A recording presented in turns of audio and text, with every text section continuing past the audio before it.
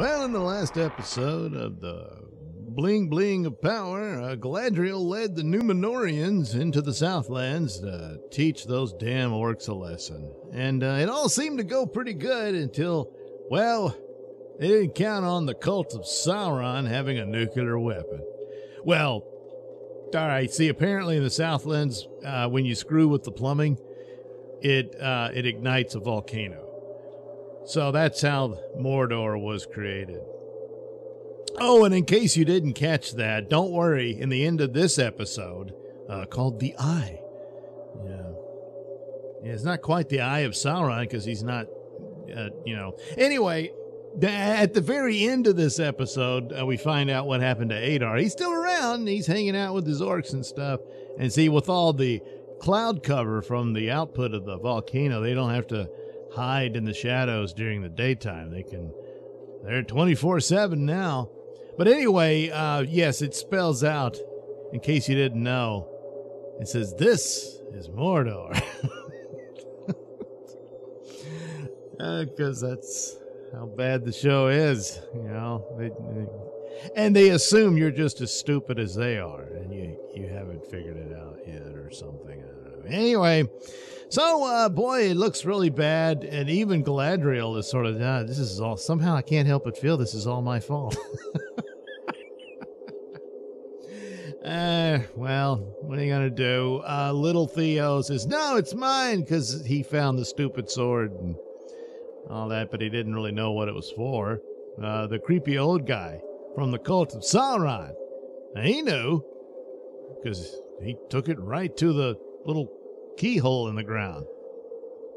Anyway, yeah, apparently Sauron was a plumber in his early days. Anyway, so it's all a wonder, gee, who survived and who didn't, and it looks like just about everybody did. I mean, there were some extras who were all dead and maimed and stuff, but for a while there, Theo figured his mom was dead, but now they find her. Was his dad dead? No, he's there. Well, I assume he's the dad, but the queen, she got blinded. So yeah, not everybody's okay.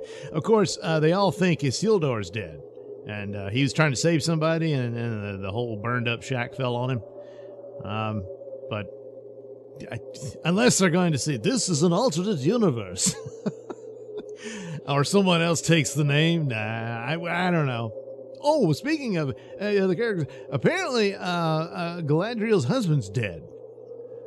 Or maybe he disappeared. Maybe that's the deal. And he'll show up again. After she finds out Halbrand's really Sauron because they're all making goo-goo eyes at each other. Turns out he survived too. Of course he did. But he's badly wounded, so he's got to go to the elf world and get, elf healing and all that sort of stuff. Not to be outdone, the Fartfoots show up, and they're still on their little, migration, whatever, their hike through the Middle Earth lands, whatever. And once again, there's more fire and stuff because one of the rocks from the volcano hit an area, and they're all like, oh, look at this. So it's like a small patch of area that's all burnt up and stuff. So some apple trees got kind of marred by it. So they turned to Gandalf to fix it, and he tries, but he's still kind of stupid. And almost kills one of the Fartfoots, and he wanders off feeling bad. But the next morning, everything's great. All the apple trees are back in full bloom, and great juicy red apples for them to collect, and they do. But then the satanic priestesses show up, and stupid Nuri thinks, oh, I got to talk to them. They can probably help Gandalf. And so she does, but this causes a problem, because her dad thinks they're a menace, which he's not wrong, and threatens them with a torch. But then the head satanic priestess, she puts it out, and then apparently turns that into a massive fire that burns all their shitty little wagons down. And so they decide, Nuri, I gotta go find Gandalf.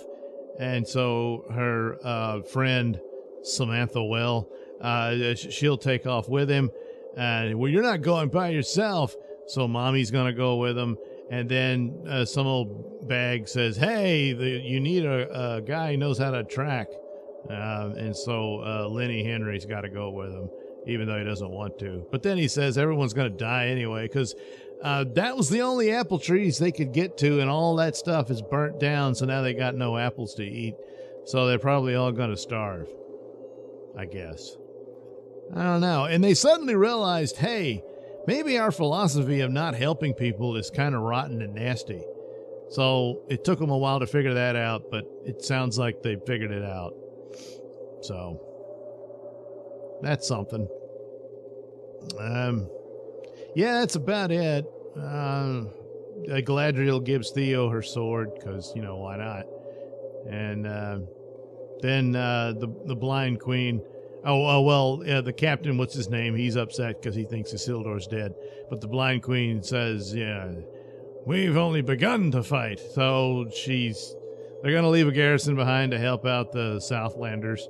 And then she's, I guess, going to regroup back in Numenor and then come back and strike hard again against, you know, the orcs, who are just clumsy idiots. They didn't really have anything to do with this volcanic strike, you know? It was just that one crazy guy, the creep, who seemed to know what to do. And he activated the volcano key. Because, again, when you mess up Middle-earth plumbing, volcanoes go off. So, there you go. That's Bling of Power. Oh, yeah, I forgot. Okay, so the dwarves, the Elrond's down there saying, hey, we're all going to die out if we don't mine some of that glowy crap in your mountain. And the king said, nah, not going to do it because I think this was meant to be. And if you're dying out, well, you're supposed to. That's just the way it is. Sorry. Sucks to be you. Well, his son's like, no, that's wrong. Daddy, you're wrong and stuff. And then his wife says, you need to nut up and stand up to your daddy and all that stuff. And so they break in, they smash a hole in the wall, and then, oh my God, look, there's tons of it everywhere. And one of the little pieces of rock, heals a leaf. And so that's a sign that it's all good stuff, you know. Well, the king's not happy about that, so he boots the elf out and strips his son of his, princely rights or whatever, and then shuffles off, feels sorry for himself, but tells his guys to seal up the hole in the wall. And so they do, but unbeknownst to them, the leaf slips through and goes all the way down to the bottom and wakes up the Balrog. So there you go. And he's still down there, and now he's mad because they woke up his nap. And so there's that. There's that. And that's it. Can't wait for next week, huh? Yeah. Oh, by the way, the showrunners,